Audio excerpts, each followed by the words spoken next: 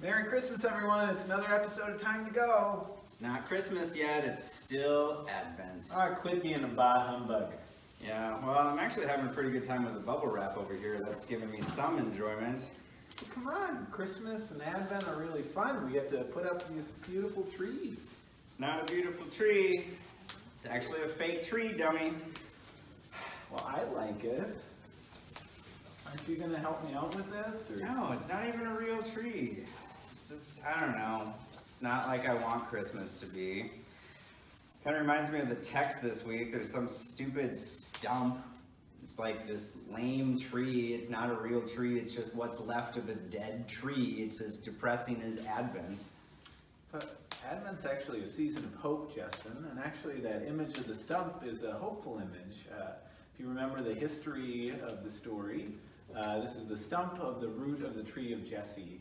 And the people are living in exile, and they think that this stump is a sign that all is dead and there's no hope for them moving forward. But this actually becomes a symbol of hope that they're in this place of exile, cut off from their people.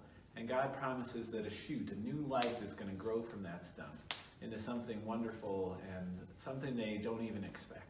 You think God could bring new life from this lame tree? No, probably not.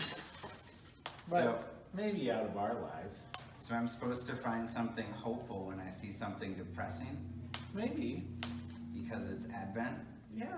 That's kind of the message of the season of Advent, that we have this really dark and dreary season, but as we go through Advent, we see the light growing and growing as we anticipate the good news of what happens at Christmas time.